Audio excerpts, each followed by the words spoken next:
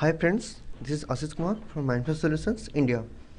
So in this tutorial, we will be looking into how to create a Phonegap application. So first of all, you need the Phonegap framework.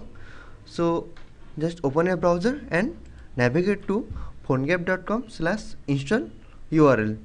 So here if you can see, we need to build a application on the Phonegap 2.9.0.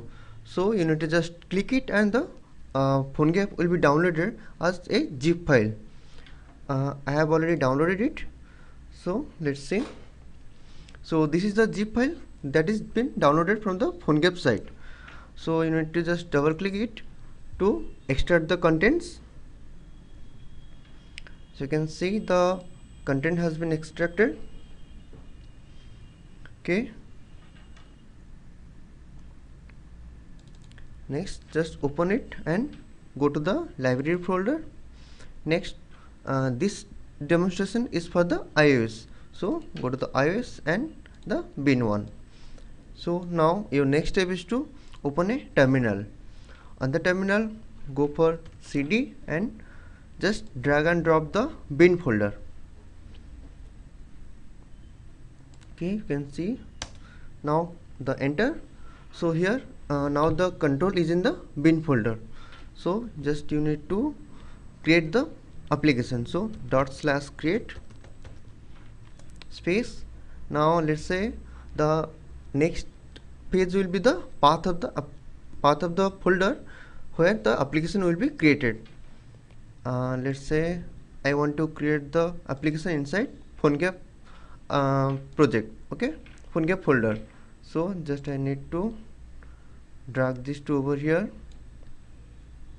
Okay, so it is taken the Phonegap application path.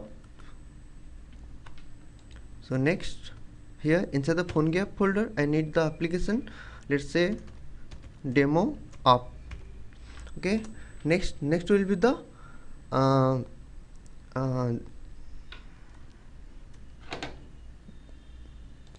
you need to declare the package name. So let's say for my application com.mindfire.demo app.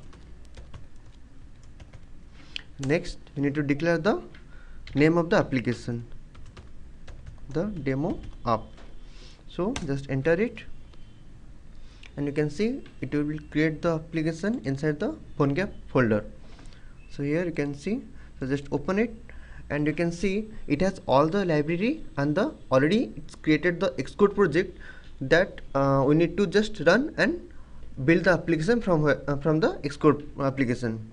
So just double click the Xcode application.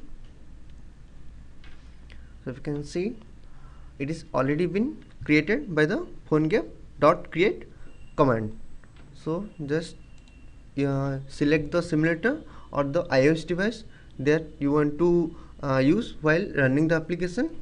Let's say I am selecting the iOS 6.1 simulator. So just hit the run button.